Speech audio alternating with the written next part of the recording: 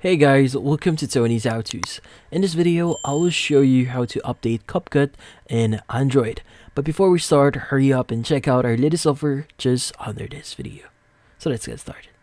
So first thing that we want to do here is we want to change a few things in our settings.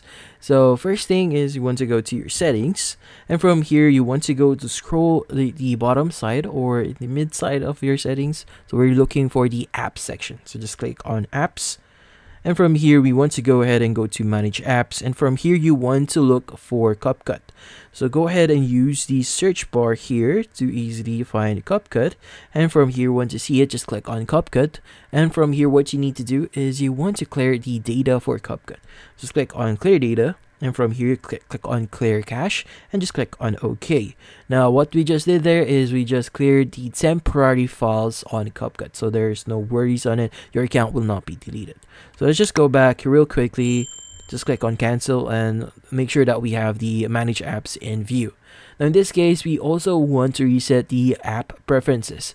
Just click on the three-dotted icon that you see at the top right, and from here just click on reset app preferences, and from here just click on reset apps. Now what we are doing right now is we're just basically resetting the preferences, increasing our chances on being able to update CapCut.